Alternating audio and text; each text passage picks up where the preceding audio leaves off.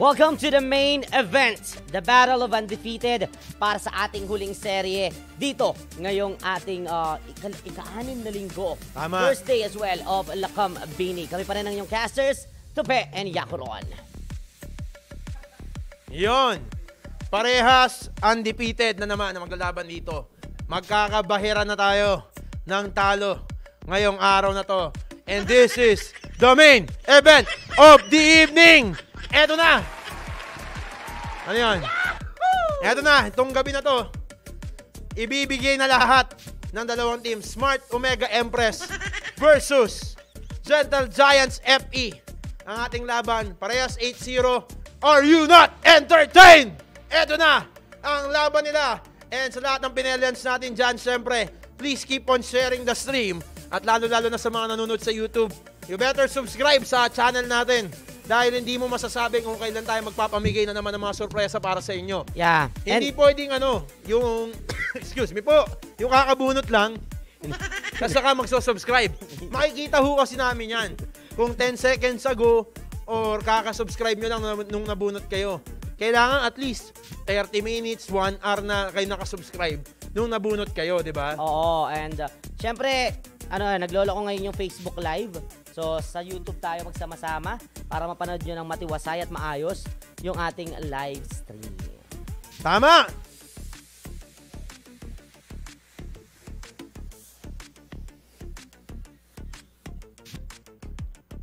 Ayan.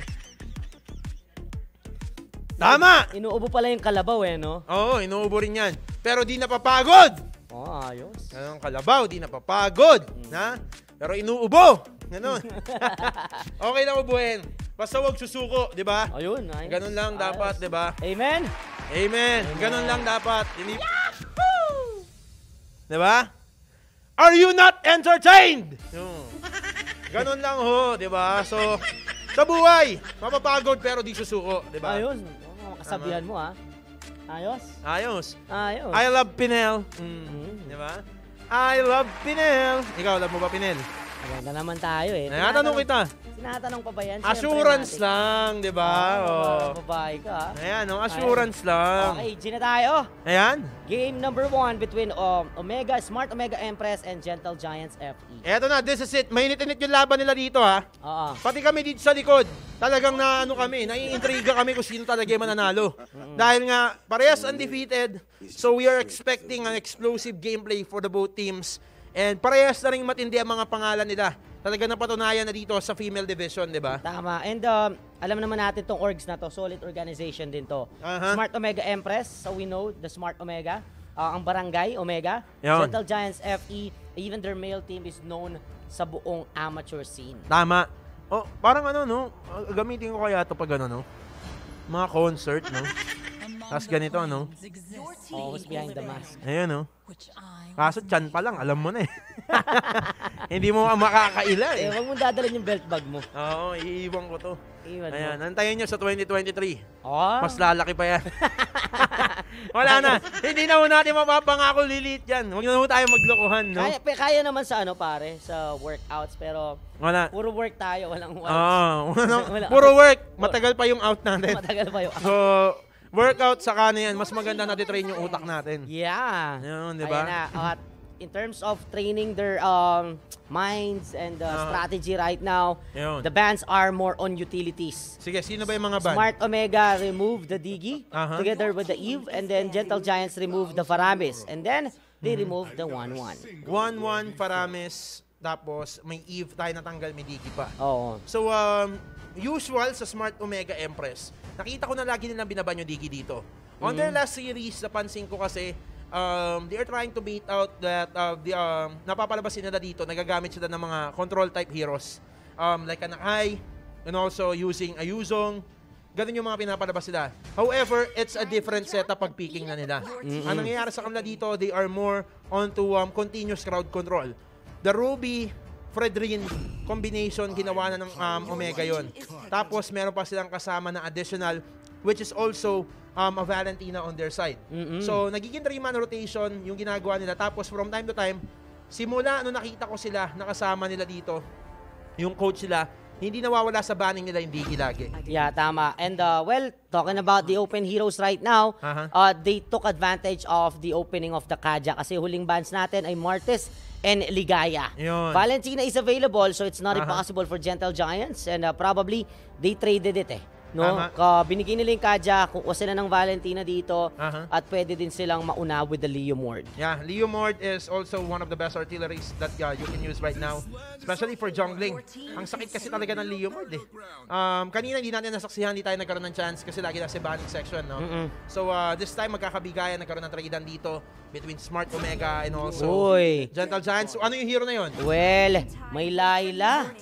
Layla? Oo. Seryoso ba yan? Gentle Giants actually went for a Layla and nagnana. Seryoso ba yung picking na yan? Ba? Iba to Layla? As strong and undefeated team na Omega, tapos lalabasan mo ng ganito. Layla and Nana? Ba? Experiment ba? Ano ba to? Totoo ba? Well, kung totoo, ang hirap naman niyan, i-predict niyan. Oo, eto, Metapix ang kinuha naman ng Omega. They went for a Leo Mord and also a Beatrix. Okay. Leo Mord and Beatrix, di yan nakasagad ng first three nila. May Kaja, Leo Mord, Beatrix, no? And the base dito, sa backend, okay, totoo daw to. So, they're good. Layla and Nana? Layla Nana. Seryoso? Well, first pick, seryoso. Okay, tingnan natin to. Layla and Nana. Kahit siguro yung nagsa-shoutout sa Pnel, hindi kayang yan.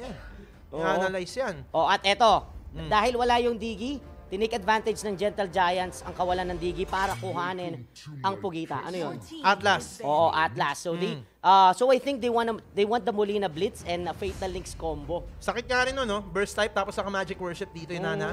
Well, let's see. Kasi walang mobility dito yung Layla may lang inaalala ko dito. Pwede silang pwede silang Matilda, kaso may Valentina na. Unless, pwede nilang iside or jungle Valentina. Pwede Valentina? May Valentina sila? Open pa yung Valentina. Kasi after this ban, kung hindi ito ibaba ng Omega, pick ulit di ba ng Gentle Giants? Yeah, well, Layla, lacking of mobility, damage output ang hirap din. Natatandaan mo ba nung unang laban ng Omega, binan nila yung Mia? Ayaw nila ng Mia. Dito pala may makakalaban silang Layla. Talaga siguro takot sila sa mga hero, yung mga OG na hero. Oo. Kaya ganun, may OG phobia ba sila? Malay natin, kanina pinag-uusapan lang natin yung sa'yo kanina, Vampire, Alucard. Alucard, no? Queen Swings, tapos hindi malayo. Hindi malayo. malayo. We have the Grok Farsa ban. Akai as well being banned by Omega here. Final ban na natin bago tayo tumungo sa last phase of picking. So Akai is banned already? Akai is being banned by Omega itself together with nagban na rin pa sila. Naninigurado sila dito. Aba, well, hindi ko talaga palaisipan tong Layla na to Palaisipan sa akin. Magugulat, undefeated team. Pero may kinas na ako dati na top 4 Layla siya. Okay. Ginamit niya ng championship at yun yung naging hero nila para mapanalo yung late game. Ang maganda lang kasi naman kasi sa Layla, pag tumama yung tawag dito, first skill niya, hahaba yung range niya. So yun yung maganda and additional mobility rin para sa kanya. Tama. Ito na. Fourth pick for the Gentle Giants FA. Sino ba yung ipapartner nila dito sa napakaganda nilang rumor na Atlas? No, they have the Nana and the Layla already. So paano kaya nila iraran tong offense na to? Looking Ang galing, ha? Nana Layla. Nag-a-analyze pa ako kanina sa isip ko nung hindi ko nakikita. Lapo-lapo ba? Nadulas ka Kanina ba ako nagpipigil ng tao? Kaya pala, nagtataka ako. Nung Valentina nga kanina nadulas na ako. Kaya nagtataka ako nung sabi ko Matilda. May Valentina sila sabi mo. Nadulas na ako. Ang galing, ha? Ang galing. Nag-a-analyze pa ako. Buti na lang nagtanggal ako. Ang sarap nga pakinggan ng analysis mo Gusto kong marinig yung paano mo i-build up yung Layla. Number 1, huwag kang magtiwala sa kanila. Huwag kang magtiwala sa partner mo. Lalo na kung nakilala mo lang ng March. Ha? Ayun. Iniisip ko pa talaga kanina. Hindi ko lang. Mahina lang talaga ako sa ganun pagpigil ng tawa. Layla Nana. Layla Nana, tapos meron kang Atlas. Tapos, paano mo ipo-pull up yun, no? Pa-magic worship pa ako kanina. Tapos first time na Nana. Ano pala pinagsasabi ko. Pinagtatawa na siguro ako dito. Ayan na. Nagpipigil din sila ng tao. Last pick! Ito, totoo na to. Nakikita ko na yung mga picking. Esmeralda, Lunox, for the side of Omega. Pero ito tama, yung talagang ano. Kita mo, they are always banning Diggy. Binapalabas kasi lagi ng Omega nga dito. Binibait out nila when it comes to picking, nakukuha sila ng mga hard control hero. Pero isa lang yung hard control nila. It's just Kaja at suppress pa na hindi kayang kontrahin ng Diggy. Yeah, hindi kayang kontrahin ng Diba? Diggy. And ito yung na-miss siguro ng ng Gentle Giants. They're planning for the Lapu-Lapu. They have the Lapu-Lapu, but they let go of an Esmeralda na natural counter ng isang Lapu-Lapu ngayon. Nakikita na natin yung trend na to. At isa pa, nakita mo kagad yung response ng Omega Empress. After they took the Esmeralda, they took the Lunox as well. Kasi pwede pang mag-react kanina. Itong kung tutuusin. Itong kampo ng Gentle Giants, right? But itingnan ko nga. again, this is a very good lineup for Omega Empress. Pag nakuha nila yung combo na to, Lunox and Kaja. 'Di ba? Lunox and Kaja, matutunaw sino mang mahatak, lalo na't may Bea sa likuran, and they could get the space that they need. This is a little more than an Esmeralda. Tama. So yun, let's see. Talaga nagloloko pa rin yung Facebook, no? Nagloloko talaga. Tayo na lang talaga mga gwapong loyal ang di nagloloko. Ganun talaga. Wala tayong magagawa dyan. Kahit anong baligtad nyo sa mundo, hindi talaga magloloko. Ayan. So, tingnan lang natin dito. Bisitahin natin yung YouTube natin. Ayun, at magkakasama for the first time ang Gentle Giants, ha? Oo, no? Dati si Moonfang nakahiwalay. Oo, ngayon kasama na. Aba, mas maganda communication nila. Oo. Talaga pinaghandaan na sobra. Pinaghandaan. Same goes with Omega. Yun. Magkakasama na sila.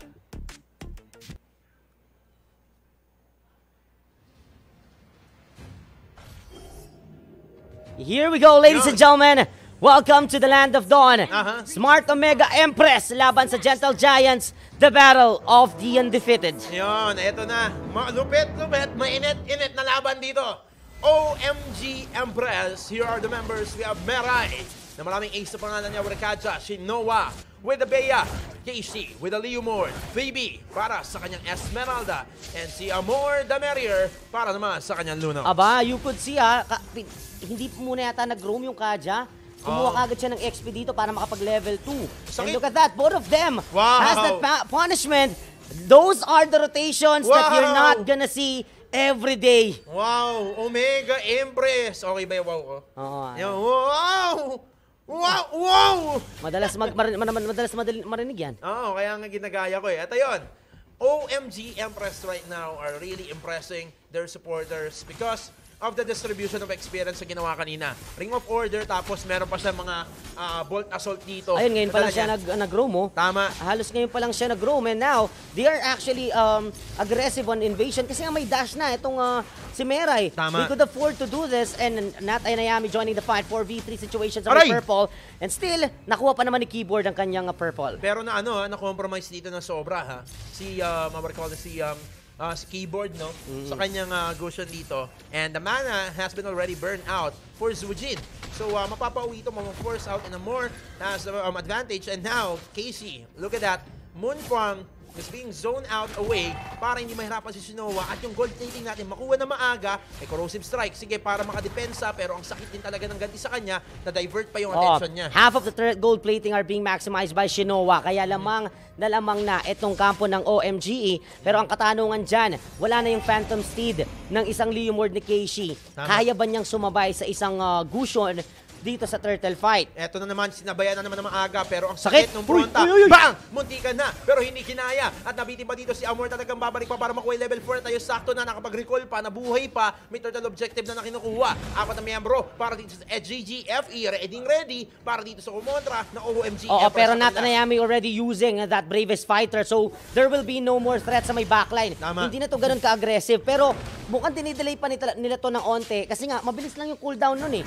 Anytime ready na ulit yan. Amor as well is ready for that Chaos Assault. And look at the confidence. Divine Judgment. Hinatak agad yung Pilipino. Pero nabuhay pa rin dito with the flicker. Fatal links against you. Nahatak rather. Itong kampo ng OMG and OMGE. Losing 3 members. Kasama pa si Keishi. And even the Lunox right now trying to breathe hard against all the members of Gentle Giants FE. What a perfect execution. What a perfect counter initiation with that mainit na flicker and setup ni Kaping Malamig. Grabe, ikaw ba naman talaga mahatok eh? Hindi mo mabuhay Oo, ka pa. nakakalatok eh. Nakakalatok, binatok-batukan. 4 na miyembro agad na wala dito para sa OMG Empress. That was actually a bad call for Meray. Kasi alam mo dito na meron pang fatal links, meron pa tayong gaya ng Divine Judgment from that Valentina. Much better kasi dito na kunin mo is yung it's either you have a chance to get that cushion or kunin mo dito yung setup hero nila. Yeah. Para maaga ma-takedown agad. They're trying to capitalize the absence of the bravest fighter from the Lapu-Lapu. Pero hindi nila in-anticipate na ganun din kabilis magre-react si Kaping Malamig. Pero eto na, malamig na bangkay na rin ang Atlas ni Kaping Malamig matapos or makuha ng mga members dito ng OMG, but that's okay as long as they will be able to play defense here. Oh no. No, unfortunately they can't. There are 4 members here trying to trade that turtle into an immediate push mula sa Omega Empress. Kaya kahit ganoon ang nangyari, lamang pa rin sila sa gold. Tama, OMG still impressing us here dahil sila pa rin ng lamang. Nagsimula kasi sa jungle kanina, compromising the Gusion here. That's because of the presence of Meray together with Amor on that purple pit position. Pero ito, position na naman yung dalawang miyembro magkakasama pa. May gaya tayo ng Valentina mula doon sa Kaja. Talagang anytime dito pag may nakuha, takedown na maaga. Pero maganda rin yung reaction na pinapakita ng OMG sa kanila. Hindi basta-basta lumalabas sa mapa kasi alam nila, anytime around, meron yung setup dito. At yun yung talagang gagaw. Ayun yung hinahanap ko sa mga Kaja users sa Lakambini. Tago. Dapat nakatago lagi. Yes, you wanna maximize ring of order. Pero yung kawalan, eto na, maipit. Siya yung naging biktima. Fatal links, incandescence play. And the corrosive, that abyss strike coming from keyboard. Siya yung kikitil sa Esmeralda pero may bawi din na XP. Etong Omega Empress. Tama. And they're not just gonna get a kill. They will convert it into another turret push. Tama, ang dami ng mga bala dito. Binabaon talaga ni Sinowa sa kanila. Daig pa si Shizuka, daig-daig na dito. At na yung Sinubita, tuwan-tuwa na talaga. Napaposta dito na maaga. Yung OMG, may problema ata sila. Pero yung GGFE, nawala na naman ata ng Torres sa baba. Oo. GGFE trying to get the gold back. Look at that. Less than 1,000 na yung kalamangan na lang ng Omega Empress. Actually, ganyan talaga yan. Hindi naman pala lumayo ng todo. Yung Tori yung pinakababantayan dapat dito ng GGFE. Kasi parang they're being killed softly eh. Parang inaan sila, pinapakuluan sila dito. No? Unti-unti sila binubutasan at yung spacing kinukuha sa kanila. You can take, what I call this, you're going to take the turrets anytime. Kaysa sa turtle dito. Kasi turtle, experience and also the shield makukuha mo. May gold kayo kahit paano pero distributed yun. At the same time, Tori, makukuha mo spacing, jungle control, tapos makukuha mo rin yung confidence sa map kasi alam mo na hindi nababantay at hindi na lalabas dito yung mga side laners doon. Kasi in terms of weighing in those objectives, turtle, magkakaroon pa ng second and third turtle at pwede mo ma-compensate yan with kills and of course, other jungle. Pero yung Tori ninyo, parang yung parang mga ex nyo. Hindi na babalik yan. Tama. Parang yung mga ex nyong niloko kayo. Oo. Hindi na, babalik yan pag may kailangan sa inyo. Sobrang lakas na. Ang tigas na nun. Ang tigas na nun. Niloko ka na, tapos bakit ipagbalikan? Oo, diba? So, hindi na babalik yun. Ganun na ganun ho. So now, a pause has been requested for the side of OMG. And this game gets interesting as it gets longer. Feeling ko, abot tayo ng at least 20-minute mark bago matapos sa laban. Sa tingin ko din, more than 20 minutes. Kasi nga, kaya din gumawa ng sarili nilang play. Look at that, the Bush game earlier. Incandescence play. Yung incandescence play na ginawa kanina na itong Gusion ng Gentle Giants. And then, of course, the play as well of the Kaja and Lunox. They're always waiting sino man yung mapadaan sa gitna. Sa tingin ko, yun din yung naging yung Esmeralda, nakita mo nakatakas pa siya ng onte. Pero sa sobrang dami nga ng atake na na-absorb niya and then the range as well na nalock na nung Brody ay napatay pa rin siya. Pero nakita natin na nag-react siya ng onte. Ibig sabihin, naramdaman niya na walang dumadaan dun sa Kaja. It means na nagtatago itong mga to. Oo, nag-hesitate din siya doon eh. Oo. Pero ang ginawa niya, nag-frost moon shield siya agad. Tapos dumiretso siya sa brush. Pero ang problema, so much damage yung nasukop niya doon. Hindi niya na kinaya talaga. It all boils down. It boils down. Ayun. Ayan. Siyempre sa mga visions na pwede nilang makuha muna. Pero ang mission ngayon ng Omega Empress ay tanggalin yung mga tarangkahan ng Gentle Giants. Same goes with Gentle Giants. They reacted immediately, getting their first push doon sa may top lane. Meanwhile, OMGE, hindi namin gagawing patas yan kasi meron din kaming turret push kagad sa may ibaba. So, Shinoa already have 2 turret push with multiple turret gold plating. It means in terms of firepower, lamang na lamang siya dito sa matchup nila ni Moonfang. Tama. That's how you utilize ang Ibero ng isang Bea talaga. Kunin mo yung gold plating, take down ng turrets, pero ito, push game talaga. Ito, depensahan, papakita. Bennett dito, nag-aabang na. Ayan, Phoebe, iba yung magiging biktima. Ito yung maganda talaga pag high caliber team, eh, no? Talaga merong patience talaga. Oy, wala ka balbon! Oy, naku, delikado may mga member natin dito. Tayo na nahuli si Phoebe na wala na bigla. May mga bomba nagkalat sa mapa, pero delikado nagsama sila. Yung pusit natin na yun na, nagkipugita na talaga. Inihaw pa. At si Moonfang dito, kinagat na. Ito yung gatihan ng GGFE, babalik pa ba? 2-2 naging palitan. Ang problema nga lang ng GGFE, yung jungle nila yung naapi dito ng OMGE. That was a good bait out. Phoebe is the one who can afford to do that. Yeah. Total, ako na yung nabubugbog. So ako na yung papasyal dito. Tama. And the good reaction from Meray for them to get the trade at maipit etong si Keyboard Warrior. And Casey, she was so patient. So patient on that situation.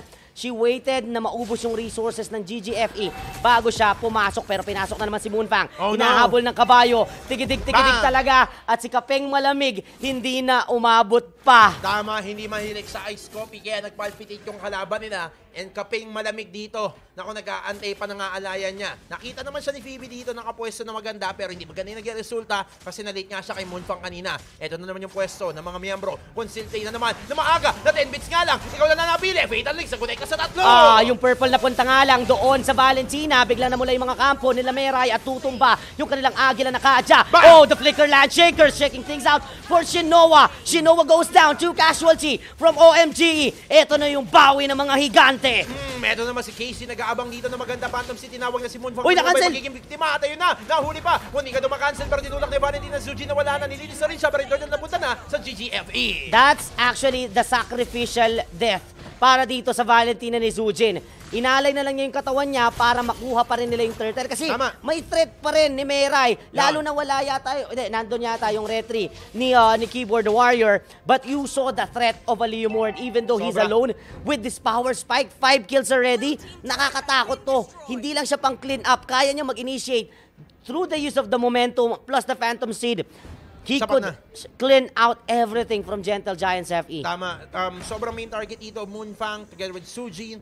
And even not Ayanami. Renner sa pati, ang kati-kati. Eto na. Balik nila Phoebe together with Casey. Ayan na. So, 5-man rotation again onto the middle lane. Parang brawl yung ating laban. Yung pagkita, nagpakita, delikado siya dito. Ay, namigspatan na. Foreign Starman, pero may mga bomba. Half damage, 50%. Nag-steal pa. Kaya yun, nakatakas siya with the perfect match dito. Nag-wall pa. Kaya nakaligtas pa yung pagkita. Good thing she did not use the perfect match.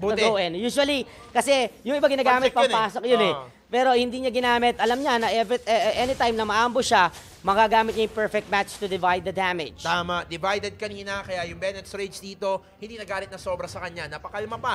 At ngayon, next objective is the Lord. Hindi natin nakikita dito na most of them are just compiling for a team fight here sa middle lane natin. Doon kasi may magandang pwesto sila parehas. Parang ito, Divine Judgment, hinusgahan na. Bomba may flicker pa. Pero ito na yung passive na Leomord natin with the Phantom Steed pa. Si Casey ang tumege dito sa pugita na makulit kanina pa. Kanina ka pa eh. Binalikan mo pa. At syempre ito yung problema ng Gentle Giants hanggat hindi makunat yung pugita. Papasok yung lapu-lapu pero biglang namulat, nabura. Gentle Giants FE losing 2 members immediately. Because they are being outpatient. Tama, masyado nagigigil. Nagigil sila doon. Pilit nilang pinipilit yung pagpasok. At naiintindihan ko, naiinip na sila doon sa mismong tore na yon. Kailangan nilang lumabas para makakuha ng space at makakuha ng jungle. Hindi nila pwedeng pagtsagaan. Yung liit-liit na lang yan. Pero Esmeralda ang naligaw, pinagbumog ng mga punyal. Oy, tumama pa rin. Maitatali si Keyboard. At siya yung magiging kapalit. Ito yung masakit. Retry holder pa ng Gentle Giants FE yung nabura. Tama, pero ito, mabuburan sila. Si Moonfang dito may enough damage na. Kasi lunok si Amor dito, iti-take down na maaga. May nakap pa ng Lord sa kanila. Pero hindi na ata kaya Fatal Links na abutan na. Pero ito nakuha na. Takbuhan na! Pulasan na! Si Meray dito, nagbabay na. Hindi na namin kailangan makipaglaban sa inyo kasi nakuha na namin yung gusto namin dito, yung Lord sa amin na. Well, it's in terms of skill set, parehas no? Tama. Kayang-kayang sumabay. Sabayan. They know how to use their hero properly. Pero pagdating nasa plano, dito nawawala natatalo ang Gentle Giants FE. Tama. Meray with those shot calls and those bush plays. At napansin mo ba yung kanina? Unpredictable sila eh. Alam nila na nakita na sila sa iBush. She went on that specific bush katabi ng Ursa. Tama. At yung dalawa nilang damage dealer, hindi rin katabi. Pero eto si Sujin, tinataboy, nadali yung Kaja. That's gonna be the Fatalix connecting. Oh no! The Virus Passion being absorbed by the members of Gentle Giants FE. Oh no! Not Anayami! Reaching the backline! May backline access din. That's gonna be Keishi. Reaching out Moonfang. And still, dalawa pa rin ang nawala sa OMGE. Nakalamang pa rin sa trade ang Gentle Giants FE kahit na nalusutan doon si Moonfang. Ang problema nga lang, sino ang tutunaw sa Lord? Tama, hindi tutunaw talaga. Ayan na! Oh, Frostmoon Shield! Still alive before nag-start pa dito pagilid kung sakaling abutan siya. And that's how you are going to survive against sa isang Gusion. The Frostmoon Shield, grabe yung tulong na yun. Talagang ang laking busit ng mga isang Gusion. At nakita mo kulang din yung damage ng Gusion doon. Yung enhanced basic attack kasi niya nagamit na doon sa unang Shadow Blade niya. Frostmoon Shield. Turret though, mga outer turrets ay wala na para dito sa Gentle Giants FE. But that's, in terms of network lead na meron ng Omega Empress, you could expect more tower damage sa kanila. Siguro, hindi lang talaga nila nakapitalize yung Lord na yun ng masyado dahil nakatayo pa tong dalawang inner turrets sa gitna. Dahil doon sa magandang reaction kagad and trades ng Gentle Giants. At least they took 2 eh. Tama. Well, let's see now. What's the retake here for the Gentle Giants FE? So, nakakasabay sila dito in the frontline access kapag may maganda na kuha si Nat Ayanami. Kaso, ang nangyayari kasi, naiiwan lagi dito yung backline nila, which is Moonfang. So, ang ganda rin pumwesto ni Casey. Alam niya kung kailan papasok, alam niya gagamitin kung kailan yung Phantom Stick niya. Kita mo dito, 712 KDA. So, sobrang ingat niya dito. Nakakuha siya ng kills single-handedly nang hindi man na siya na-interrupt ng mga members ng Gentle Giants FE. So, ang kailangan gawin dito ng GGFE, they need to look for Casey. Ayun yung hanapin na dito. Kasi independent jungler eh, no? So, pinatunayan niya kanina na hindi siya umaasa sa mga hatak lang ni Meray. So, kaya niyang mang-okray para mapa-aray itong kampo ng Gentle Giants FE sa kanyang backline play. And, ang tagal nilang nagtatago. Tinamaan lang ng ligaw na bala. Zujin was forced to back out. Same goes with 3 more members na kanina pa nakatago doon at gustong gumawa ng play. Lord is gonna be up in 5 seconds. That's gonna be an early magic sentry to locate the members and position of the OMGE. Yan na. So alam na naman dito ng OMG na nandun yung mga members sila. Nagamit na maaga. Ay, naku, ang bilis. Ang bilis, Lunox eh. Well, I guess GGFE already gave up that situation because they saw Nat Ayanami on the middle lane. And you saw 2 members zoning them out. Meray together with an Esmeralda. Ang balak nila doon, kahit for example, nag-overcommit ng Fatal Links etong si Kaping Malamig against Meray, they will have an Esmeralda para maging backup tank. So hindi basta makapenetrate sa likuran etong kampo ng Gentle Giants. But this is a level 2 Lord. Diving into the base turrets, this could not be the end kung hindi naman mauubos ng OMG etong Gentle Giants FE. But still, the threat of the Fatal Links is here. There is no Purify at all sa buong OMGE. Tama, no Purify, but can we see if there is a Winter Truncheon dito? Worth it ba? Pero damage na lang sila, wala pa, damage pa yan kasi 13 minutes pa lang tayo. Mamaya, siguro bandang 15 may Winter Truncheon na dyan. May Brilliance naman kasi. Etong si Amor, so okay lang yun. Kahit hindi i-rush yung kanyang Winter Truncheon. But look at that, the damage to keyboard. And I think Gentle Giants FE gave up their base turrets dito sa may ibaba. Yung Lord natin tunaw na at mukhang yung gitna naman yung gustong kuhanin ngayon ng mga kabarangay. Look at the hesitance that Meray is giving out to Gentle Giants FE. Nag-conceal lang siya doon para ma-divert yung attention nila. Tapos mag-focus ito yung gitna, mabasag na nila. Yung taas natin, isang one hit na lang dito ng sniper, tapos na. Tapos na yan, babalikan na ni Shinoa yan, maya-maya pag medyo lumamig na yung sitwasyon dyan. Laylo lang muna siya, tapos babalikan niya, tapos yung gitna naman yung magiging target nila, ay na mukhang papasukin na talaga ng OMG, yung Gentle Giants FE. Ay, at umaamba na naman si Meray sa kanyang pwedeng hatakin. And that's gonna be a turret push up top. From Shinoa, all of the base turrets are gone. The base is fully exposed. The body of Gentle Giants are fully exposed. Renner once again connecting, destroying completely the positioning of Gentle Giants FE. Ayan Ito yung nagiging problema nila eh. Gusto din nilang magtago sa bush. Pero yung mga bala na yun yung pinaka nagiging vision ng OMGE. Pag kumukonekta, nagkakaroon kasi ng damage notification sa kanya. At the same time, nagkakaroon din ng tawag dito, ng regeneration sa kanya. So, alam niya kapag may tinamaan na maganda, at ayun na, sa pool talaga ng bala. Ito, nag-aantay na si Noah dito. Tumambling pa. Oh, again! Lagi may tinatamaan. Grabe naman to, Hitman, no? Lalo na yung mga tinatamaan, yung malalambot pa. Tama. Wala talagang damay si Bilyan. Pero ito damayan na. Concentrate na maganda, pero ito yung bugitan natin. Nag-iwalay na nahila dito. Perfect match ka na dito. Fatal Links. Nakuha yung dalawa.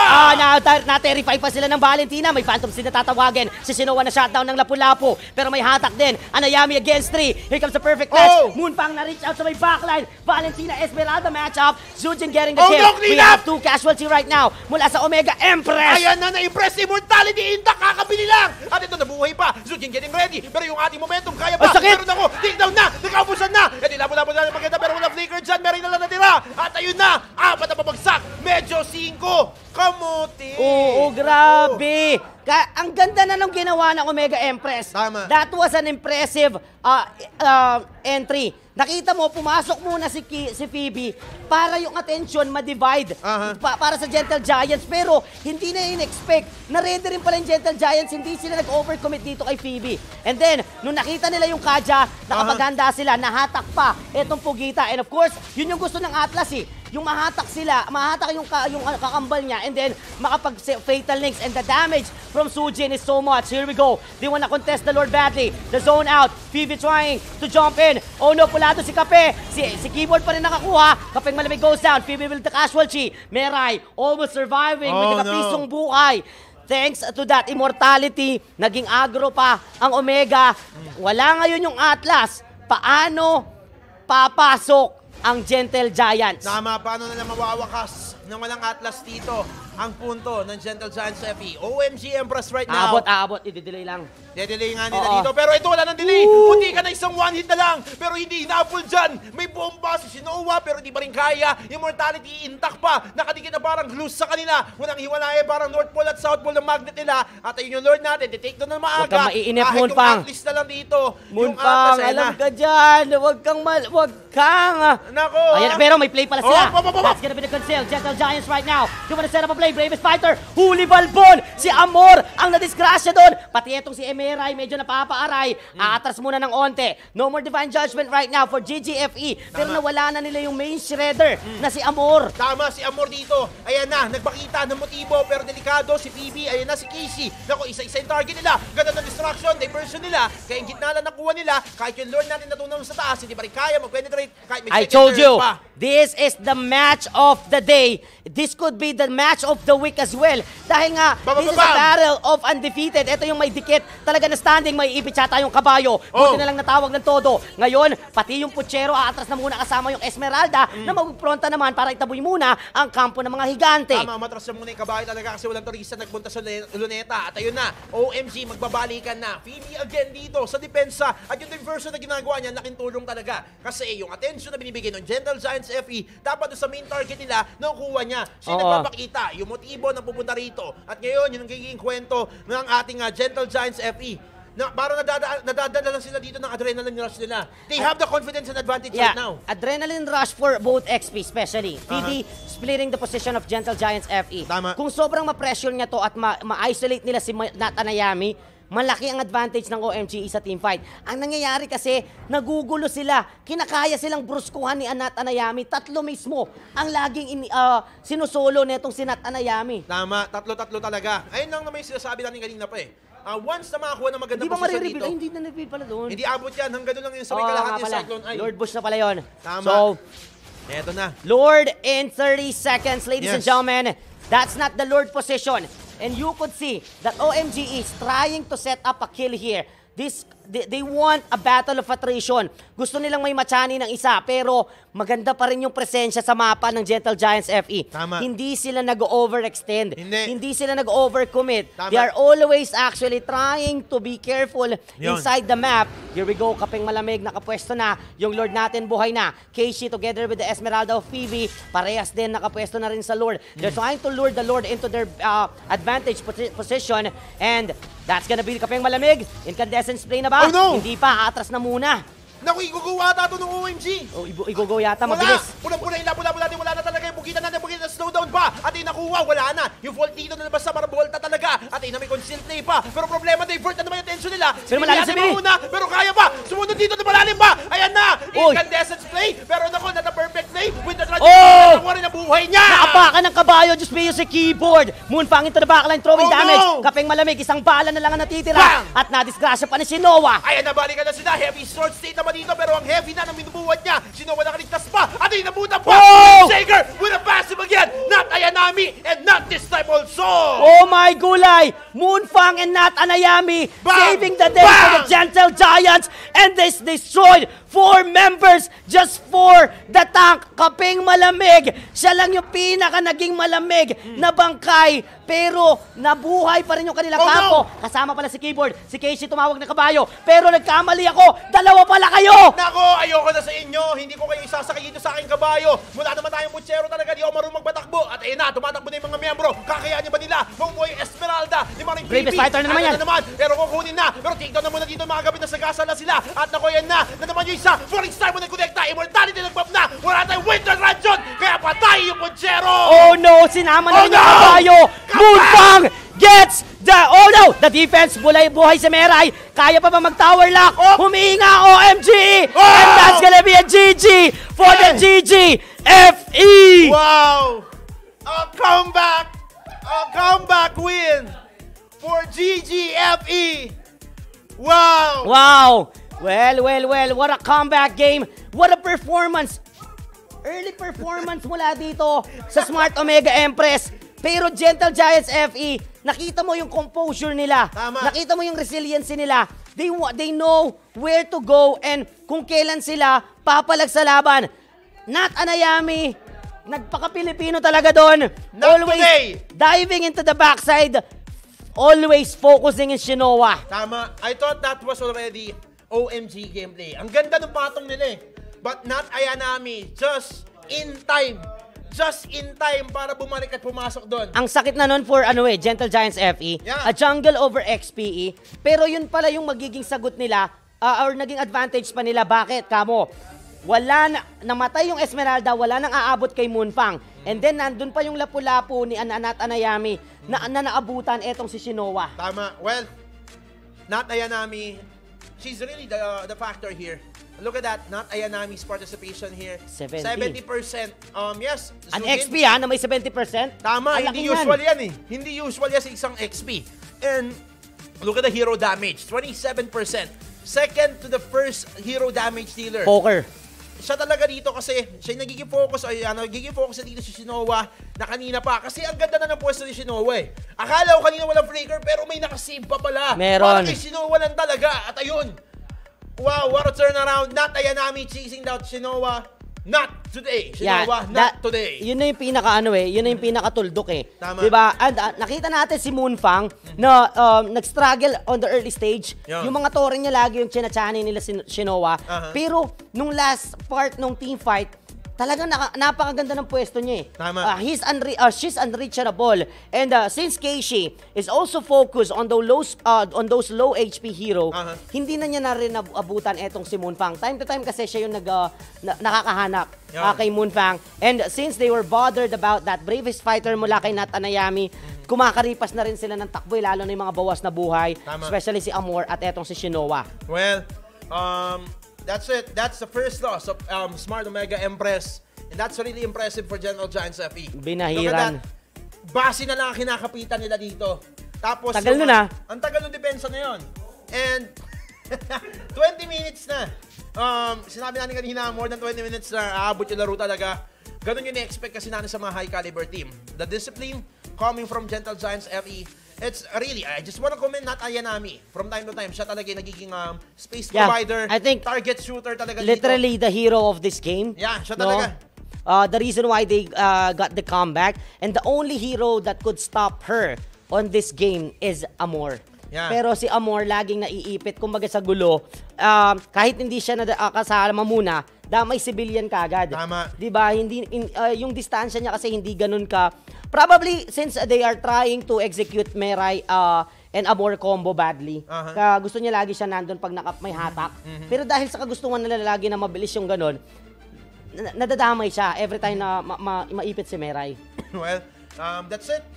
Excuse me. That's it for the game number 1. So, game number 2. There should be a vengeance right now for Smart Omega. It's either the vengeance may rebansi ba? Rebansi ba ang mangyayari?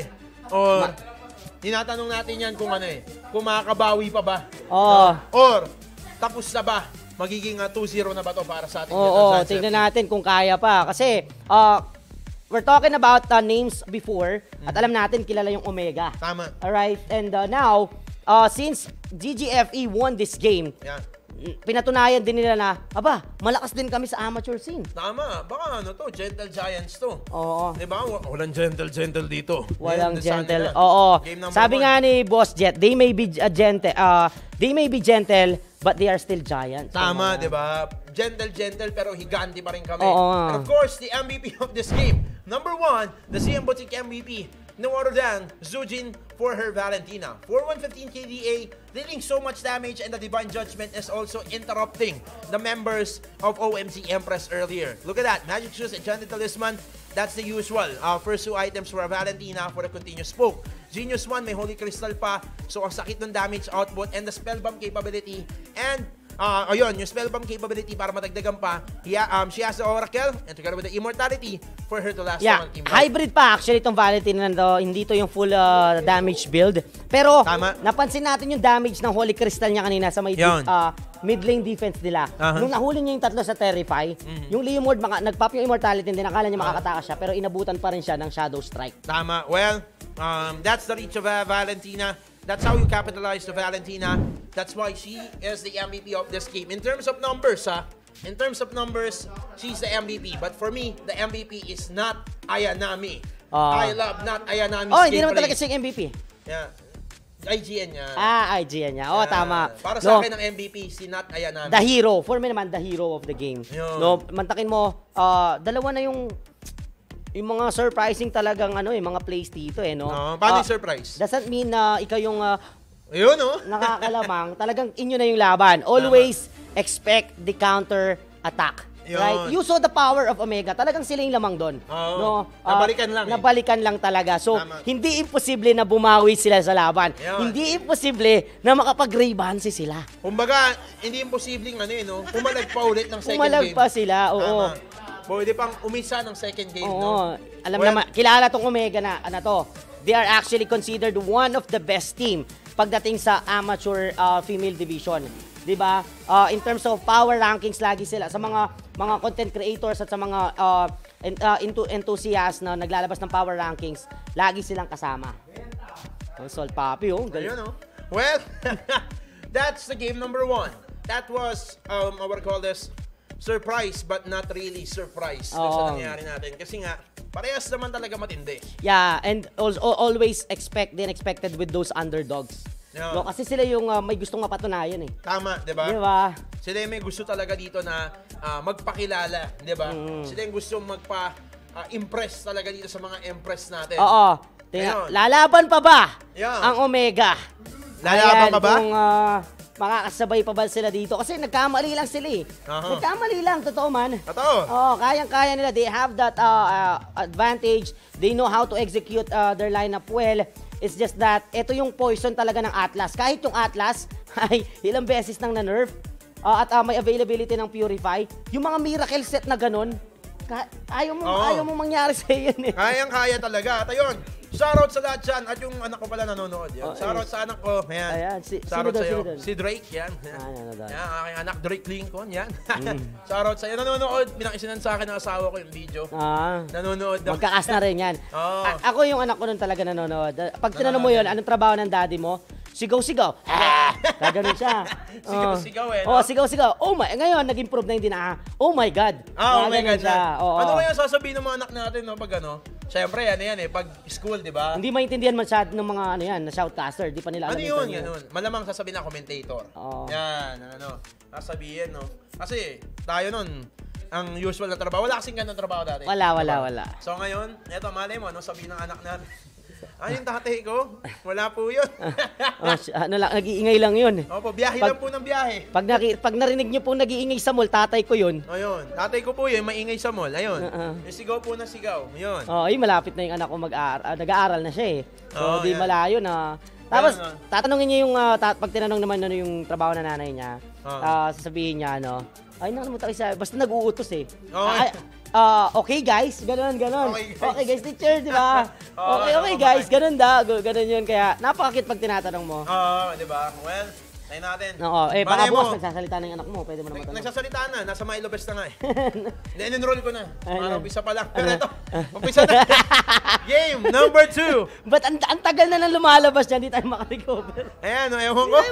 Di tayo makamove on. Ito, papalag ba ulit ang Omega Empress or Gentle Giants FE will use that momentum from the game number 1? Ayun. Ayan at syempre, makuha ang perpektong laban here. Tama pa ng perfect sale yan, no? Yeah.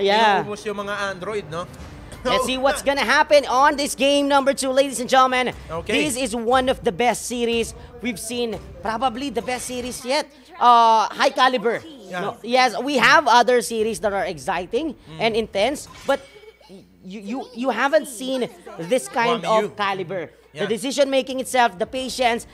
This is the first game that we casted all throughout the Lakambini with multiple Bush game. Yeah, Bush games and also the patience that he had. Obviously, it's really a high caliber team or teams that are in the battle right now. We saw earlier that the executions are really smooth, especially for the Smart Omega. They were able to get the retakes and get the turtle advantage from time to time, and they're not the ones, or they're not the type of the team that after the turtle objective, they will be aggressive to at least get another killing objective. Yeah. They will just get back Probably, Gentle Giants realize their position on that game. Yeah. You're not supposed to initiate immediately. It's because there's a divine judgment. So the time that they realize that they don't have the upper hand, they went for a passive game, and then they waited for the from the Smart Omega Empress execution. So the time they casted the divine judgment, that's the green light for the Atlas casting that fatal links, and you're having a Valentina into your backline. Of course, you're gonna have a multiple follow-ups. The threat for the Valentina is that the burst, it's the multiple taunts or terrify with those pokes that you're not gonna feel really, but you're gonna see your HP having very low. Yeah, very low HP, and that's the time that you're you're gonna have second thoughts to join the team fight. So pokes are really important on this game. It was really shown by the Gentle Giants FE on the game number 1. It's the Valentina that you have mentioned earlier. Now for the third ban here for the side of GGFE, they would most probably ban a Nakai right now, or ban a Leo Mord at least, or they can get the Leo Mord on their side. This time around, Omega Empress will not ban a Digi. It's not the usual Omega Empress anymore. It's because Gentle Giants FE let them let them know that we're not going to be baited out with that type of banning and drafting. Indeed, right? And they capitalizes the main ban of Omega since it was like a tradition or a cycle for Omega banning the Digi. Probably Gentle Giants FE expected it already. Oh, we saw their previous games. They had 4 series banning the Digi time to time. So let's wait for that, and then let's get the Atlas. Yeah, and now for the first pick, so there's a lot of open heroes, and of course Omega, as usual, they asked for a trade. They banned the Paramis instead of getting banning the Leo Mord. So GGFE is now deciding who's going to be the first pick. It's either the Leo Mord. Oh, okay, it's of course the hero itself from the game number 1. Yeah. What are you going to expect more? It's going to be the Lapu Lapu on the side of Gentle Giants FE. Have you heard about Lapu Lapu for our Philippine money, the 5,000? Is that true? Yeah, it's on the news. I don't know because 5,000. I thought it's old. It was wide. I'm not sure if it is gonna be final or what, but there's a news. I thought that was 2,000. No, that's 5,000. 5,000? Yeah, 5,000. Oh no, I don't want that 5,000 anymore. With, I want to be back on the 10 peso paper bill. So that no, that's because the money right now before it was 25. The money is so low. Yeah, it's very low. I mean, it's because of the economy, right? Yeah, the economy. First, the 25 cents. When we were kids, you could still buy something with 25 cents. Oh no, I was not able to really? buy with 25 cents anymore. Stop it, right? So now, if you're gonna be given a 25 cents change, what are you gonna do? Keep the change. You're gonna give it to the cashier, or you're gonna throw it, right? Or you're just gonna keep it and not gonna use it. It doesn't matter to you anymore. Yeah, it doesn't matter to you anymore. So I think that's the reason why they won't go for the paper 10 peso bill. Yeah, that's why what do you call this? I like to get back to the 10 peso paper bill for us to have a better appreciation for our currency. Right? Okay. So probably. Let's not. So at least for the 5,000 it's not too heavy. Yeah. All right. Let's not push for the 5,000 anymore. And I want to go back when. And it's heartbreaking if you're gonna lose that money. It's already 5,000. Yeah, 5,000. And aside from that, as a godfather also, right? On Christmas, you want to give out 10 pesos only. Oh! That's the reason why. You want to give the 10 peso paper bill back, right? You don't want to give out coins. You don't want to give out the 20 peso coin right now.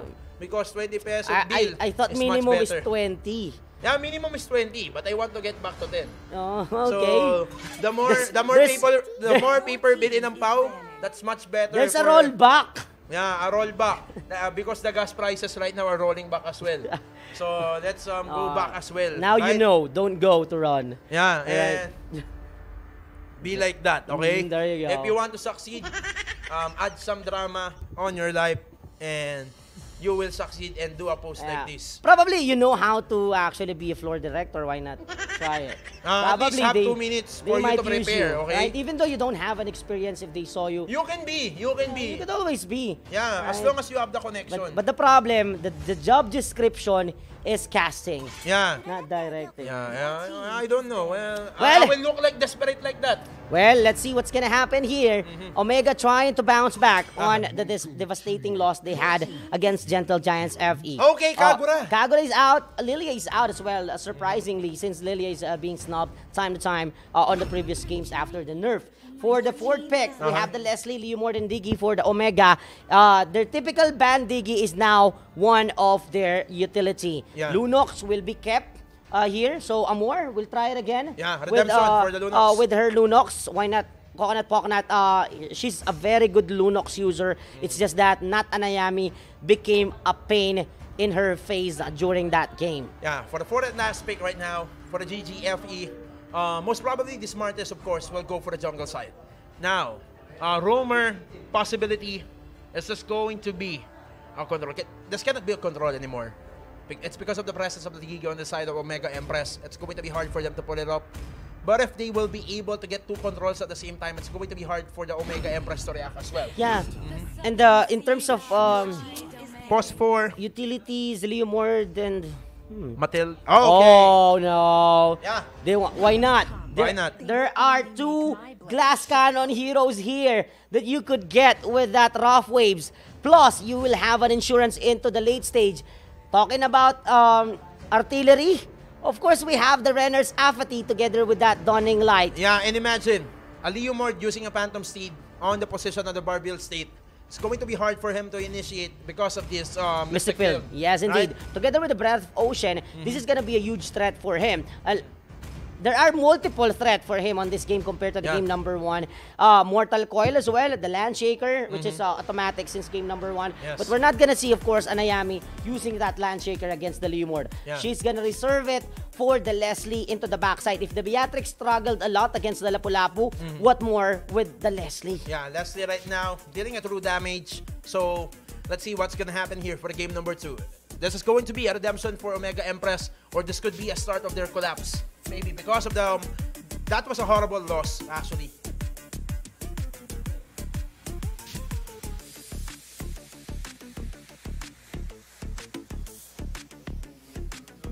That's right. Well, here we go, waiting for the game number 2.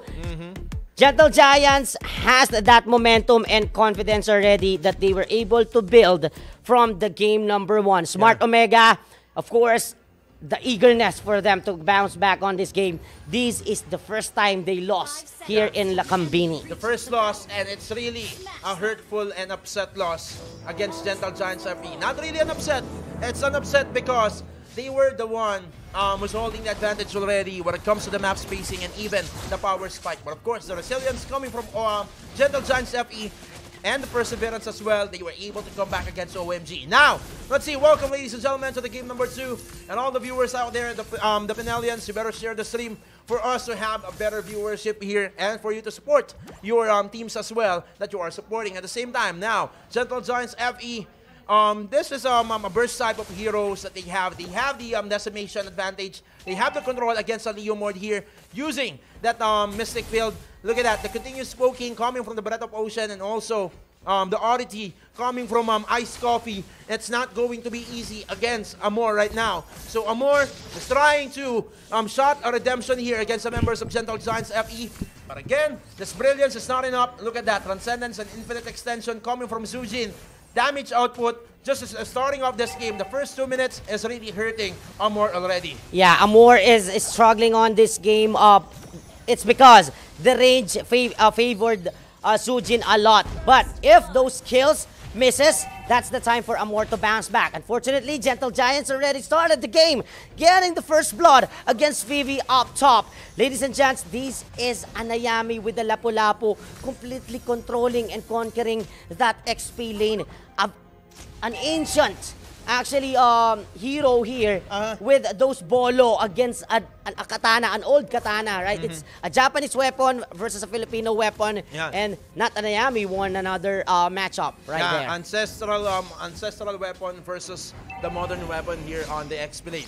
Now the matchup, here it goes. Mystic Field again.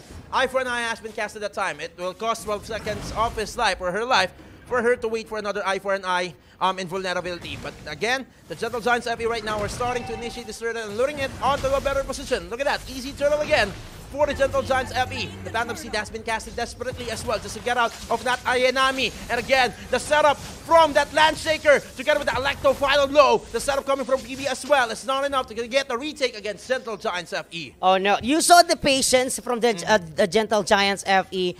Even though they took the turtle already, they did not go for an immediate kill. They saw the Keishi's Leomord being out position. They could have used that Landshaker together with Ashura's Aura and Mortal Recoil follow-up for them to really destroy a Leomord without having that Phantom Seed. But they don't want to overcommit because there is an Electro final blow that you cannot really disrespect. The early damage of a Benedetta is considered a damage for an assassin. So even you're a fighter, you could still be destroyed by those katanas. Yeah, that's what we are talking about earlier. The patience and the discipline coming from this high caliber teams is really what is matters right now. So look at that, Zujin again is just patiently waiting for the minion waves here, not overextending onto the river because she is respecting the capability and also the bush game of OMG Empress, which happened on the game number 1. Yeah. So Zujin just needs some time here. Her power spike will be directly proportional to the time as it gets longer. So if this game gets longer as well,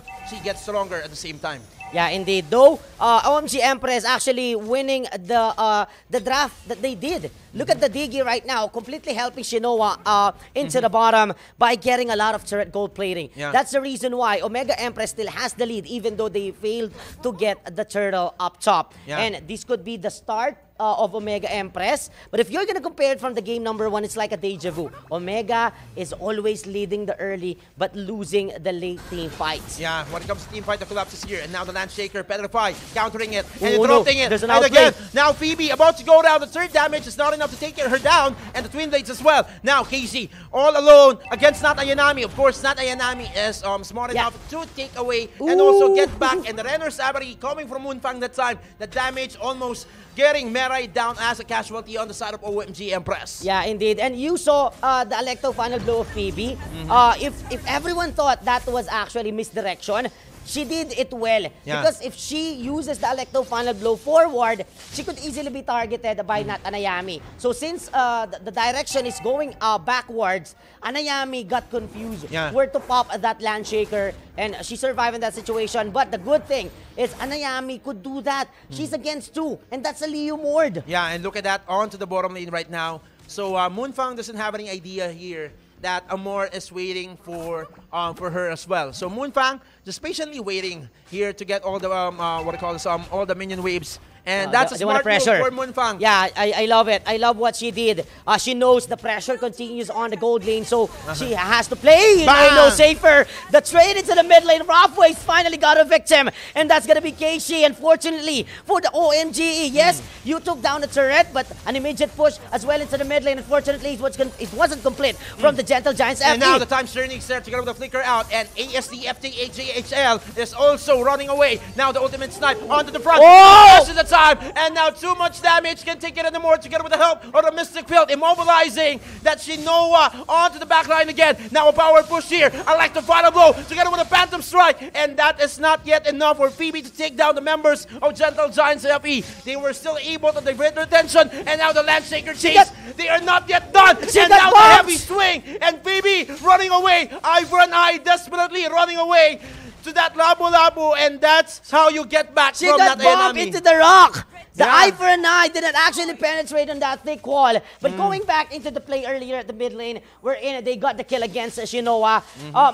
All throughout the game, they want to babysit Shinoa, and she died on that situation. They thought that was an overextension for Sujin, but Sujin is setting up a play with the Mystic Field and the Virus Passion. Not Ayanami against 3. She's trying to take down Shinoa. Oh no! Amor got hit, but thanks to the bush hide, she got the kill against Not Ayanami. But that's a threat already. Not Ayanami could always isolate at least 3 from the OMGE. That was supposed to be, or that is an almost micro play, or an outplay against the members of OMG Empress.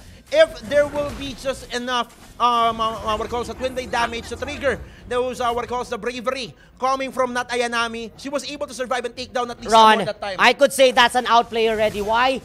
They are 3 on that situation, and then they were hurt badly, including Keishi. And here we go, the Mortal Coil, Ashura's Aura. Though the Brilliance pops out, the Virus Passion. Moonfang is so deep. That's gonna be Phantom Seed destroying 2 members. Moonfang's falling low. Wow! To the Mystic Field, but still Moonfang is in the table right now, almost being hit by Keishi, thanks to Sujin's position. Joining Light, ultimate snipe, blocking the bullets right now. Moonfang should always back out.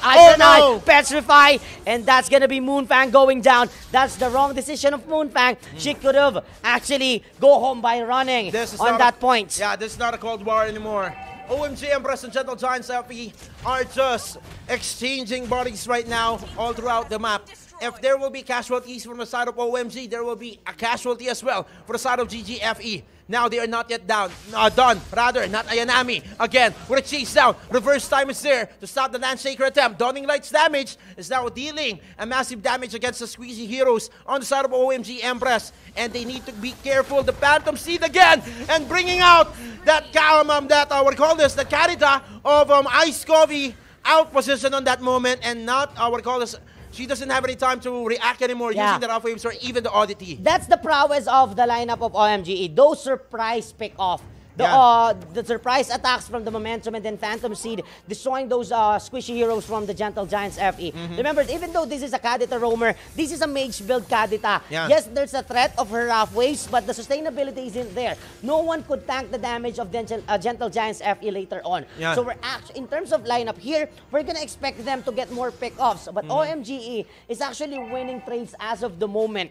And if you're gonna check out the gold, it's the lead of OMGE. If we're gonna move into the late game, that's the question right now. Who's gonna sustain those damages? Further artillery heroes into the backline to get the space they need to go to throw those damages. Yeah, that's a nice ultimate snipe earlier coming from Shinoa. Popping out at the Thalassophobia right away. So later on, Thalassophobia is not available anymore for Ice Coffee. Now, Merai with those time bombs again. So it's not. Oh, wait, it's not triggering that time. And again, the bounce again. Oh my God! About to go rhyme. Switching the mirror. Oh, time's journey has been casted desperately. That was just a bailout coming from OMG Empress. Oh no, Moonfang was baited through the reverse time. She was punished by Amor. Amor bouncing back on this game. She never died on this game yet. So in terms of damage, she could deal with Anat Anayami later on. Here comes the Lord Dance. 4v5 situation. Bang! Decimation taking down Merai. But he's on the hot seat. The keyboard warrior was forced to run away. And even Zujin was outplayed by Shinoa into the backline. Free Lord for KG and the OMGE.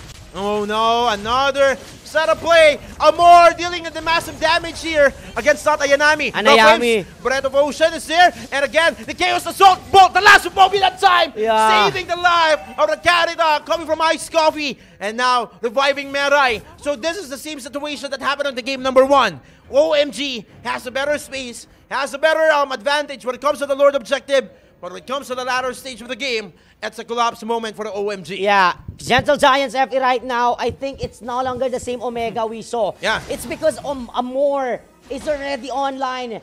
This is something that we never saw on the first game. Yes, she could perform like that, but the difference right now is the main lineup of Gentle Giants. No one could soak up the damage of the Chaos Assault. All of them will absorb that Chaos Assault. But here we go, Petrify. Rough waves, PB goes down. That's so deep for her. That's gonna be the Phantom Seed already. Together with Ashura's Aura, just to protect the turret into the bottom. Lord is already out. That was just a level 1 Lord. But the members of Gentle Giants still, they are on the defensive mode. Yeah, and remember, Sujin is just getting stronger from time to time. So Sujin has been taken down just once on this game. That was a reach-out outplay coming from PB, who has been taken down also by the Carita of Ice Copy earlier using the Petrify play and also the Rough Waves. Now, on the second Lord objective, it's most probably OMG Empress right now. Will just continue to punish the jungle side here onto the bottom lane of Gentle Giants FE. If they will continue to put the pressure here, it's going to be a hard time for the Gentle Giants FE to roam around the map because the turrets on the top lane are still complete and intact.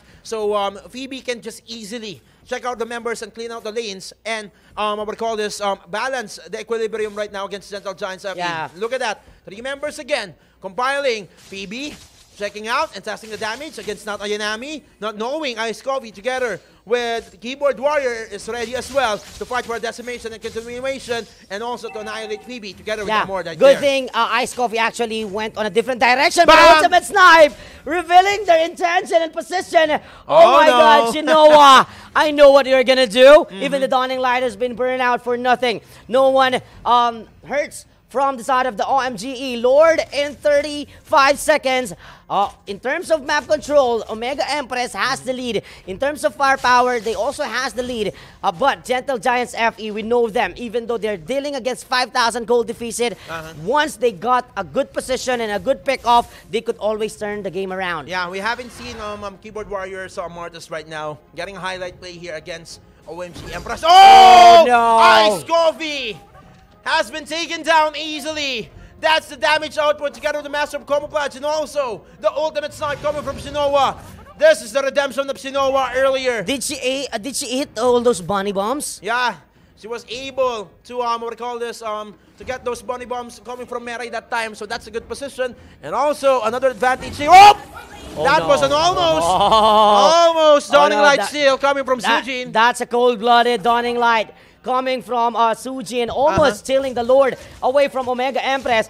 This could actually really hurt Gentle Giants FE. Yeah. If Omega Empress right now penetrates the base turrets, that could be Empress already winning this game without a comeback from Gentle Giants FE. Exactly. Because up until now, the Giants doesn't know who's gonna absorb the damage. There are multiple damage from Empress. We're in no soakers or tanks coming from Gentle Giants. Even the Lapu-Lapu can no longer take it anymore. Yeah, look at that. Not Ayanami this time. The little shot is really lethal against the Gentle Giants FE. It's not just lethal, also those bullets are just penetrating like a magnum range here. And now we have the Lord penetrating the inhibitor turret. Magic Sentry is not available anymore as we have the Mystic Field containing Merai that time. Phoebe with a Electro final blow. Oh no one hurts from the side of TGFE. Oh no! Amor goes down. Oh my God, this is the disaster from the OMG again. Even losing Merai in the situation without any casualty from the Gentle Giants FE. And now they are on the run. They are the one trying to survive badly. Bam! Ultimate snipe. Shinoa checking the position right now of the Bam! Gentle Giants. Dawning Light hurts a lot. OMGE failing to get the ending. Phoebe diving inside. And Amor overreacted in that situation, trying to go for the Ruby. Did he play? Yeah, she was not able to even cast a Brilliant Orb that time. So that was a miscommunication coming from OMG Empress. Just like the second Lord that they have in game number 1.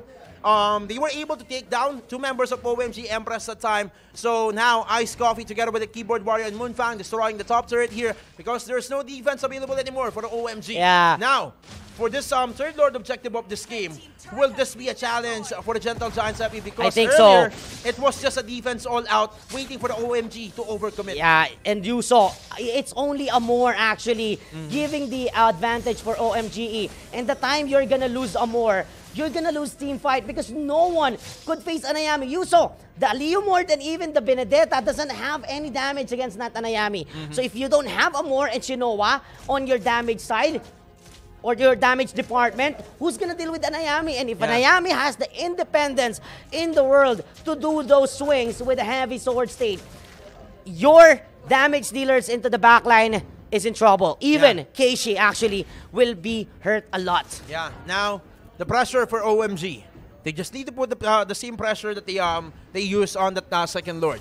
Or they can just easily run down for another team fight and force the Gentle Giants FE to commit on them. Oh no! Shinoa spotted out Ice Coffee that time, and Ice Coffee had second thoughts as well to commit any rough waves because it's not going to be worth it if Shinoa still has a flicker on her side.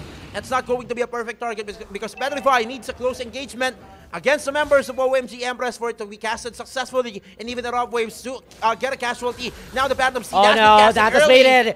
Oh no, she's trying to actually bait it. She knows that Keishi is hiding on that specific bush. Though there are the 2 XP laners right now are being isolated, trying to do the miracle place and split. Here we go, to conceal the Breath of Ocean. The Ashwin is out as well, controlling melee. Here comes the Dawning Light. Oh, Keyboard Warrior is so gypped. The Chaos Assault. Bandage Rage! Oh my goodness! Oh, time's turning right there. Tactical grade. Oh, just on point. Shinoa with a lethal shot, with a lethal combo. HSCG KKL has been taken down. Moonfang, momentum, win of nature! And the Dawning Light was out direction. 2 junglers are down. We have 1 in the 2. Here comes Natanayami, the hero, the Filipino ancestor hero right now, saving the day for the Giants. And here comes Phoebe as well, buying time to avoid the Lord take from the Gentle Giants FE. You know, if the Dawning Light was on point, it could be a wipe out. Amor only has 1 HP. Oh no, Sujin! Oh, no. Electro final blow, Phoebe against everybody. Not Anayami Nas. Landshaker did not connect at all.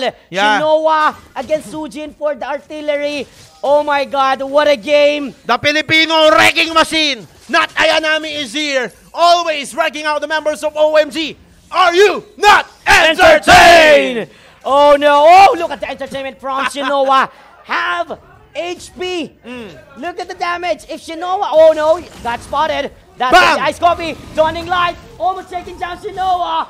Those are the threats. Shinoa is the key for Empress, and Sujin is the key for the Gentle Giants FE. They need to maximize those skills and really have 100% accuracy into the top. Up top, Natanayami against 2. Dawning Light. Oh no, that's gonna be the Chaos Assault melting Lapu-Lapu. But still, Natanayami so hard and tanky to really survive. And now the members of Giants trying to maximize their number advantage to get the Lord. And now look at that reverse time as well. The Mortal Coil with the anti-crowd control. And also the Phantom Steed has been casted. Oh! Shinoa getting the turtle or the Lord Rather. And Moonfang Rather had taken the Lord. Moonfang has been taken down. Mystic Villain is available though. Merai is not available anymore. 3 members is down for the GGFE. No Red 3, no problem. That's gonna be the thought right now of Gentle Giants FE after getting the Lord from Moonfang. Unfortunately, they lost 3 on this situation. Can Sujin defend the base right now? Because OMG is trying to force their way for the victory. 20 seconds, the earliest time that those 3 members are gonna be to respond. Here comes Electro Final Blow trying to hurt Sujin a lot. Minions, but the super minions right now through the Lord are hurting the Empress a lot. Dawning Light, Shinoa goes down, and here comes Anayami once again trying to take down Amor. Amor into the top lane, and the Lord being capitalized by the Giants. Wow, not Ayanami. the hero of all the heroes here for the Gentle Giants FE. Another purple pop steal. She got the purple bomb. Yeah, Sujin again. That wombo combo combination. Momentum just to read them time, not to read them up, and Mary will survive. Time's turning as well. The Phantom Seed has been gaslit, and now that Labu Labu will about to go down. Not Ayanami. Oh, this time. Oh my God! How much HP do you have? Not Ayanami! This is an immortal Filipino. If this is the Lapu-Lapu we've had during the Spanish invasion, we're not gonna be invaded by the Spaniards. We're the richest Filipino right now. And Sujin, this is like one Filipino versus 30 Mexicans with that old video from YouTube. And now, OMG is now on the verge of casualty and getting another comeback victory against Gentle Giants FE. I actually hold my breath on that situation. Trying to tell everyone that finally Anayami got shot down. But unfortunately, I don't know where she's getting those life. Here we go. Electro final blow. Phoebe looking to reach out. Ice Coffee into the back line. Trying to clear the minions as well to avoid a push. And Gentle Giants FE capitalizes the number to get that push. Here comes the members of Omega, trying to also get the map control. Technically, they still have this map control because of their turrets standing with those base turrets still alive on their side. But in terms of confidence, it seems that Gentle Giants right now, they are confident to dive because of Anayami's space being provided. Not Ayanami's presence here is really like I would call this a working orb here for the signs of Gentle Giants FE. And it's always a sign that they will go for the push. They will go for another day. They will live for another way against the OMG Empress. Even though OMG Empress is dealing a massive damage, it's not enough. Counter out, Phoebe will be the target. Immortality is still intact though, so Phoebe knows how to, when to use the eye for an eye. Look at that, the chase down. She's very slick here against the members of Gentle Giants FE. She's slippery. What I call this, all the members of Gentle Giants FE is just focusing OMG Empress member Phoebe to take down and to easily get an advantage for the isolation. Probably this is the advantage of Omega Empress, Phoebe's mobility. Unfortunately, right now, the Lord was bursted down. Dawning Light! Oh my God! Another Dawning Light! But unfortunately, OMG managed to get the red 3. And that's gonna be Ice Coffee going down. 5v4 situation plus the Lord for OMG. What do you think, Ron? This could be the game-ending push for the OMG Empress. A handicap match defense against OMG will be a big casualty for the Gentle Giants FE. It's like Rey Mysterio versus Big Show. Yeah, look at the minor. That's only a minor error, a split second that was bought by Phoebe. The chase down, but the number was revealed by Omega Empress. They know that all of the members of the Gentle Giants FE are not positioned for the Lord. That's why through the Lunox, through the Leslie, it's very quick for the Omega Empress to really burst down the Lord. Yeah, Mystic Field is here. Now let's wait for the setup. Not Ayanami taking so much damage. Penetration time. Electro final blow ready. And now Landshaker, Phantom Seed is there. Electro final blow trying to clear out the minion waves. Merai goes down. Here comes the retake coming from Gentle Giants FE. Immortality pops out for Anayami, trying to clear out, but the last left Shinoa gets the kill. Even Keyboard trying to go for the tower lock. Omega Empress trying to equalize, and there you have it. We're gonna slip 1-1 tonight. OMG getting back for a victory against the members of GGFE. Both of them are now on a 9-1 standing. No one gets home without a victory for these two teams. No one will slip, win less, and lose less. Yeah. Ice Coffee. Ice Coffee with the icing on the cake. Trying, of course, to end it badly. They know the threat of the Savior. Yeah. Sujin deals massive damage with the Dawning Light. But unfortunately, the death of the Kadita right there gave the space for Omega to really get this victory. If the Kadita is alive, the threat for the pick-off, she could still get one from the side of the Omega Empress. It's just that no Breath of Ocean. No rough waves at all, even the petrified threat. That's why they're really open to do what they want, including the Lord. Remember, a level 3 Lord could end the game alone. Yeah, and imagine, Phoebe, they overcommitted on Phoebe moment. Phoebe was able to buy so much time and provided so much information. That's why the members of OMG easily went for the Lord objective. And that's why they easily converted it as well.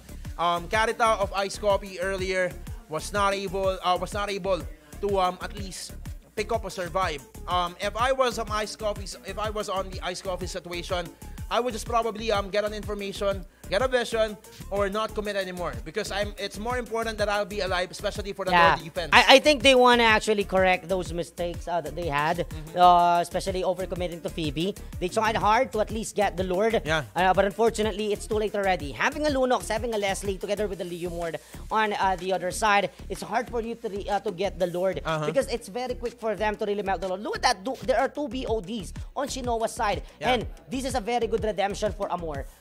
We felt the presence of the Lunox. Yes, she's not the one getting those kills, but those poke damage, she is actually the reason why they slowed down Anayami a little bit. Yes, Anayami, it's like an immortal Filipino here, but still the threat for the Lunox. You could see she's no longer lasting longer inside a team fight because of the Chaos Assault. Same goes with a Keyboard Warrior. Keyboard Warrior is a very crucial retry holder. She could always press the retry time to time. Unfortunately, she's always dying early because of the threat of that Lunox. She only has that Radiant Armor. Without an Athena Shield, there's still a penetration coming from Amor. Yeah, and she was also not respecting the capability of the true shot damage coming from Shinoa. Look at that anti-Karas all alone. No physical defense anymore. Using a BOD together with the immortality, it's not enough to survive against Shinoa. That's why when you are going to call this get us back onto that last Lord objective, or second to the last Lord objective, Keyboard Warrior was taken down right away. It's because of the presence of Shinoa taking the lead, using the lethal shot and the Master of Camouflage, dealing true damage against Amortis.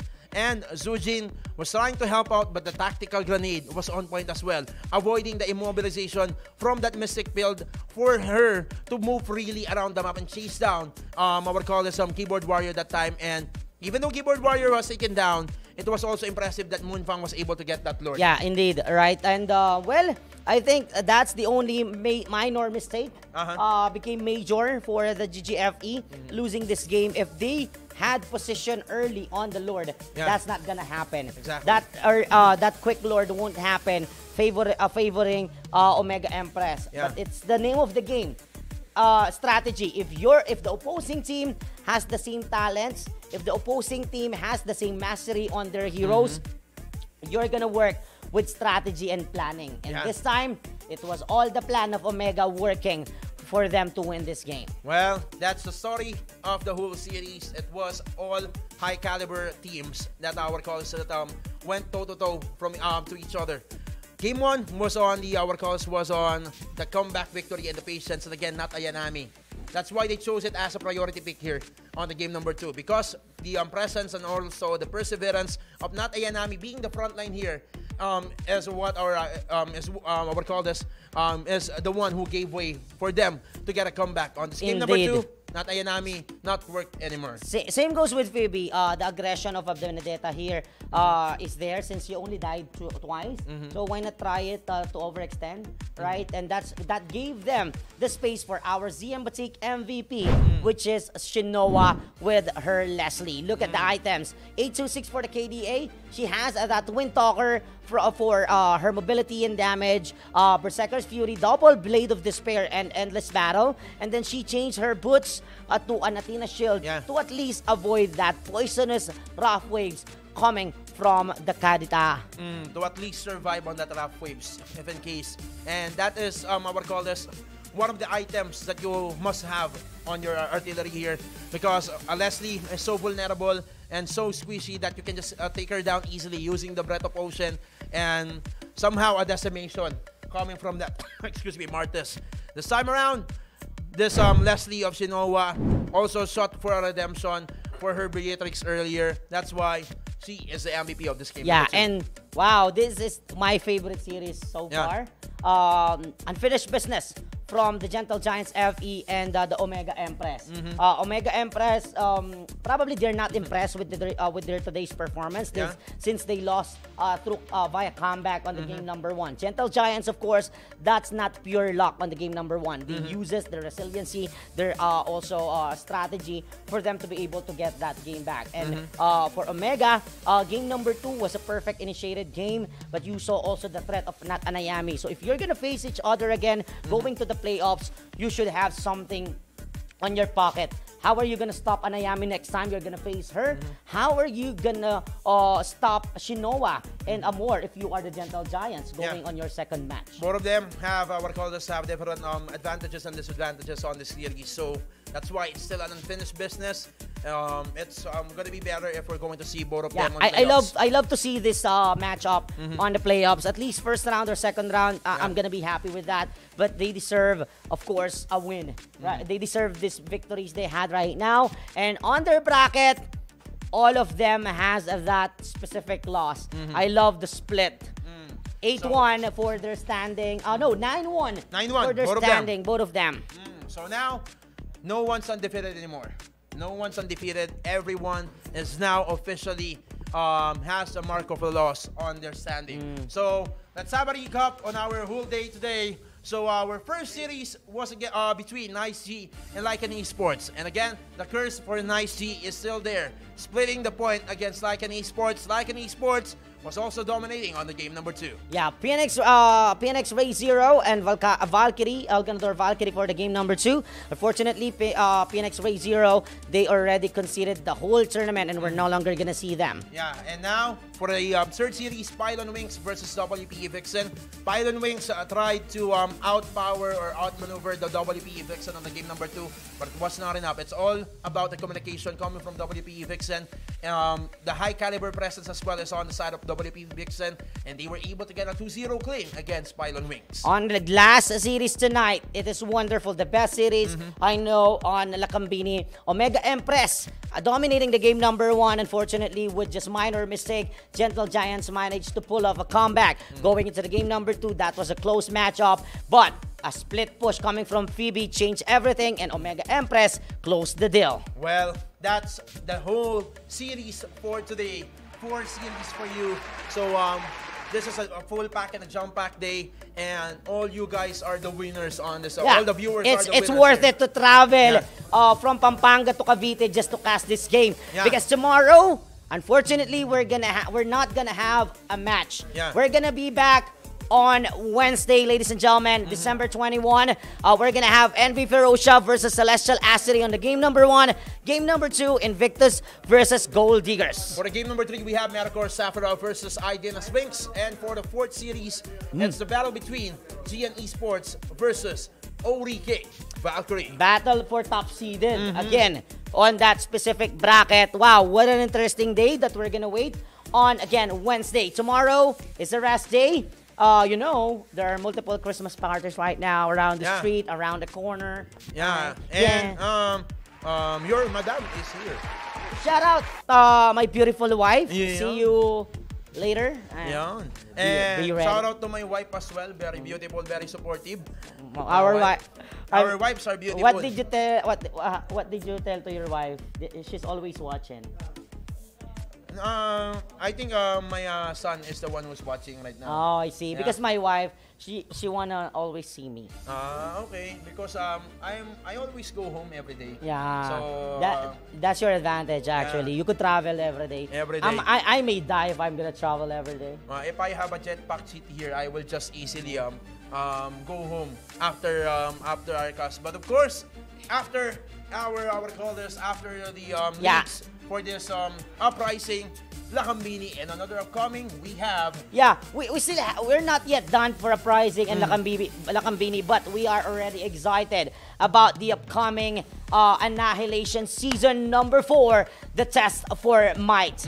4 million prize pool. It is the biggest and grandest amateur league before, but now we're gonna open it to all the experienced players, ex-professional players, professional players and teams, and even amateurs. And of course, we're not gonna forget about our grassroots talent. So if you are interested to join this amazing tournament, you could inquire now to our Facebook page, Philippine National Esports League, for you to have a chance winning this 4 million prize pool. Well, this is something that you can brag about if you were able to join Annihilation.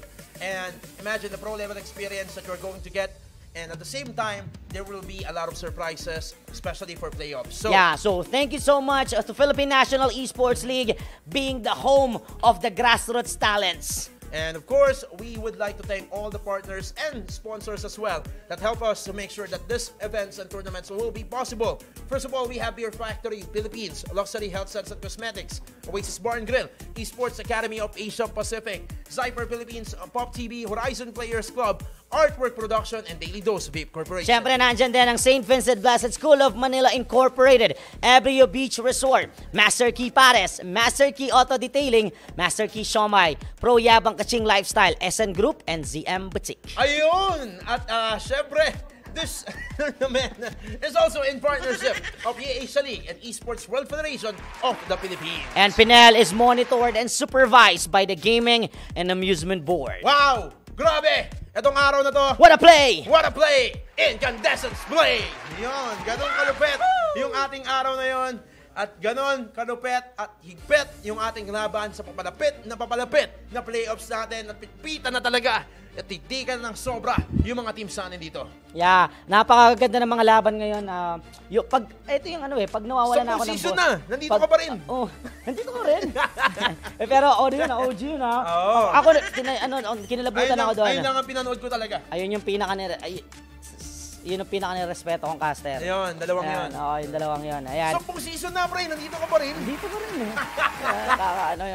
Pero maraming salamat po. Siyempre, sa lahat ng Pinelians dyan. Magkikita-kita tayo sa Miyerkules. Thank you so much for your support. And siyempre, sa mga nakasama natin ngayong taon. Right? So, may live pa naman tayo Miyerkules bago magpasko. Hindi pa kami magdadrama. Tama. Kami po ang inyong nakasama. Entry natin. Wag muna. Surprise natin sila. Surprise natin. Pero, dito ka pa rin. Oo, di ba? 10 taon na. 10 taon dito na. ka pa rin. Sarap yata nun pag umaba na yung Pnel, no? Oo, gaganunin ko, no? 10 taon na tayo, 10 season. 10 season na nagbabakbakan. Oo. Kayang-kaya eh. Ulo ka pa rin. Ayun, kayang-kaya. Okay. Si Ryan Libre, i-shoutout lang muna natin bago matapos to. Shoutout sa'yo. Nanonood lagi yan kahit nag-stream daw siya. Oo. Abangan nyo, Annihilation 4, gugulatin natin. Mismo ang mainstream. Daig pa natin yung panggugulat at pagyayanig ni Kay Soto. Kung nung season 3 nahiya dahil sa comparison, totoo man pare, ang daming naging comparison noon sa ANI and MPL and they always praise Pnel. No? Totoo naman eh. What more? This upcoming season number 4, guguluhin natin. Gugulatin natin ang lahat ng esports fans dahil hindi sila makapaniwala na ganito kabongga at kagrande ang Pnel. Tama. Magpapasabog kami sa inyo. Sa sobrang tindi ng pasabog namin. Pati si Osama Bin Laden. Babangon ho yan para batiin kami sa pasabog na dala namin. Ayan, so maraming salamat sa inyong lahat. Walang sawang suporta on behalf of the Philippine National Esports League. Kami po ang inyong nakasama, ang inyong mga humble, guwapo, at syempre, guwapo ulit na caster, Tupek and Yakuron. Maraming salamat sa inyo. Siyempre, 10 taon na, pre. Nandito ka pa rin. Nandito ka rin. Ayan na, siyempre. Hindi tayo mag-iwalay. Walang Pnel. Maraming salamat sa inyo at paalam.